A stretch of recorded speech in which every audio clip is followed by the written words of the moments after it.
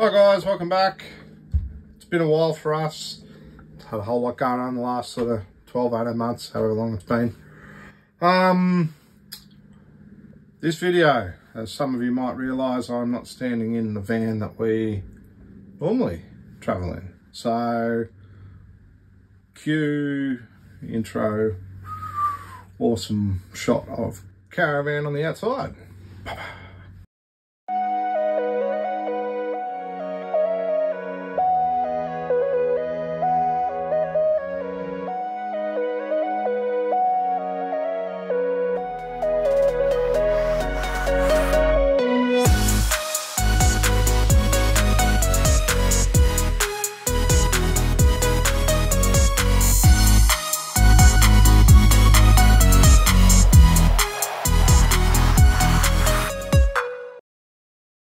Okay, so this is our new Caravan.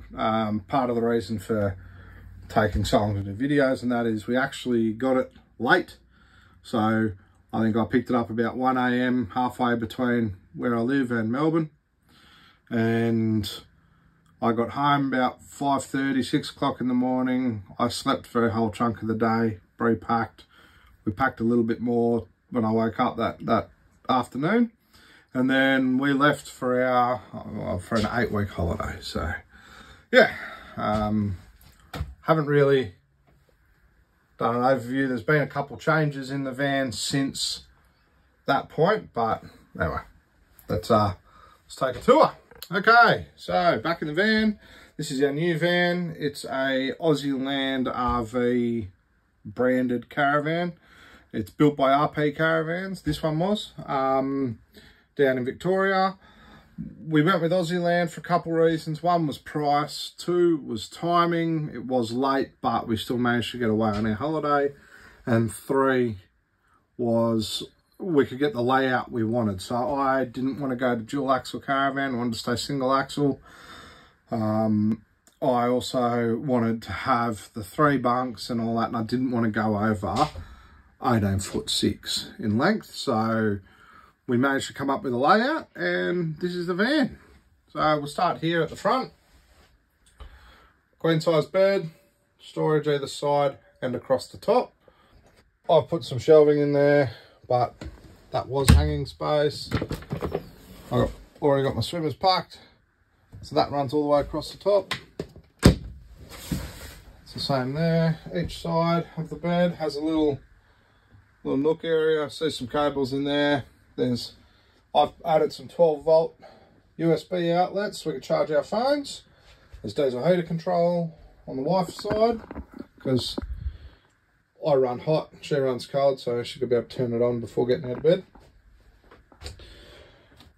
Each side has a drawer, right, and another cupboard on it.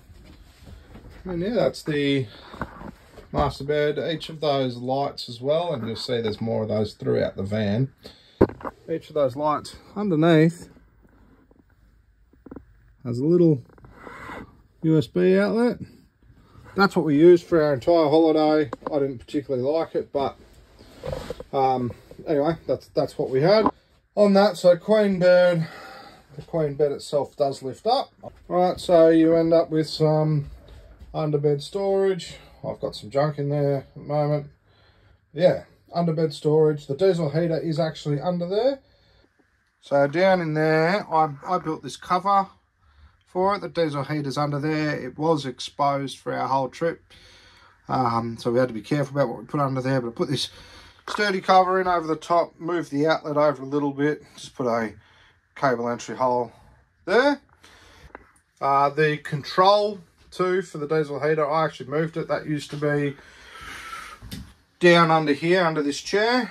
Didn't particularly like that there either, because that's right where little fingers get. So moved that to there. We do get Sirocco fans for each of the beds. There's a Dometic DRS dust suppression system.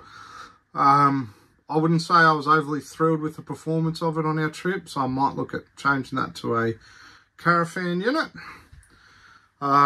We've got the Ranger windows and blinds. Once again, Look, they performed pretty well. In the previous van, they were the ARV or ATRV or whatever brand ones, which are like, you know, spring-loaded coil thing that tracks up and down. These are more sturdy, so if the kids push on them, they don't pop out as easily. They're pretty firm. Although you can, and lots of people do talk about the bugs climbing in around them. This one seems to be pretty good. It's got bristles right up to the end. I don't know if you can see any of that. So there isn't really an issue with that there, but we did find that a lot of these little caps under there, little screw that goes in all the way around, and those were unwinding and popping the caps off. So after some of our drives, you'd end up finding the cap and the screw on the floor in the van. Got 2 fire smoke detectors. I think that was because they accidentally put a hole in the roof and covered it up with a smoke detector. Anyway, line guard TV antenna. It's pretty standard in most vans. Access vent thing, which, yeah, lets more dust in than does anything else. And then back around here, that's the control for the van. So I'll just open it up. It's a BM Pro touchscreen module thing. Personally, I don't like it. And I don't like where it is because it screen doesn't actually go black. It's always got a backlight, which means it's always lit up all night long. I will end up moving it to here, and I'll clean this up and I'll put that touch unit, I don't know, I'll build a frame off the roof or something that holds it. It'll look pretty and be in here but hidden in this cupboard. What else have we got? So this, well, while we're talking about this side, so this is our little seating area. It's got a table. The table is one of these, you know, this spins around and slides in and out and moves left and right and drops down, and it's part of a system that normally the lounge would be like an L shape, and this would drop down, you put a mattress on it, you could sleep someone else there. In the design, as I said earlier, we changed some of the layout to get what we wanted, to get more storage space and whatnot. So I actually said, let's get rid of the L part of the lounge, and then we'll move the fridge. The fridge was meant to be at the end of the kitchen here. The table itself, it works really well, although I'm going to change this eventually, change it out, go to a smaller size bit of timber, and I'll probably move the mount base closer to, because for Brie and I, we can hop around either side of the thing, that's fine, and we don't need to get our feet through the middle. And for the little kids, I'd like to be able to get the table, that's as far that way as the table can currently go, and I would like to try and get it in a bit closer for them. Some of the stuff, just because of timing, trying to get it, we ordered it with about 2.5 months or something to go. We sort of just took the appliances that they were going to give us. So we've got this NCE microwave, works fine, no issues with it whatsoever. We've got this Thetford 3-way fridge. Now, the battery system in this, I wanted at least 300 amp hours of lithium storage. I've got 200 amp hours of lithium in the canopy. So in hindsight, and what I may do one day is actually take this fridge out because it uses gas and put in a compressor fridge.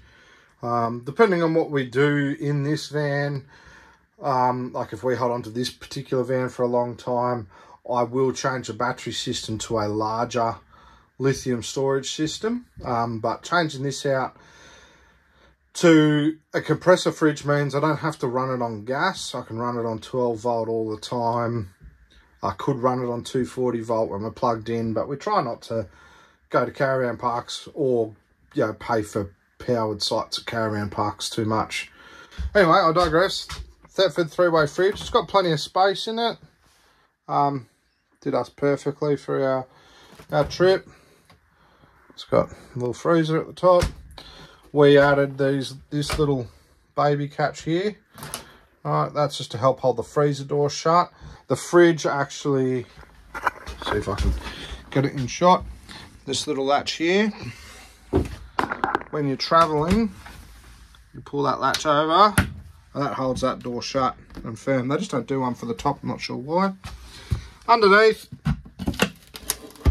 apart from all the red dust that we like to carry around with us, gas valve, water pump, and some extra cabling. That's because when I did some other cabling work, I added some more cable between here and the back of the BM Pro, so I don't have to do it later.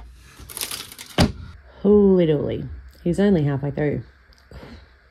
Sorry, we're going to have to do a part 2. Like and subscribe. I'm going to go back, so break, cut, and then cut back.